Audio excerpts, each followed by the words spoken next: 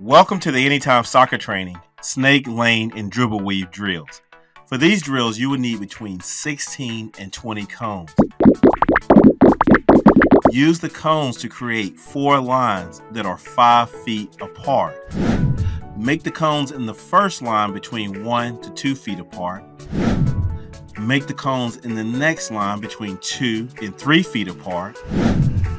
Make the cones in the third line between 4 to 5 feet apart. And set the cones in the final line between 5 and 10 feet apart.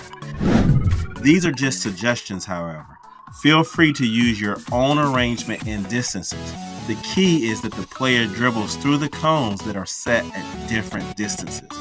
Move as quickly as you can, but remember, you must dribble with every single step.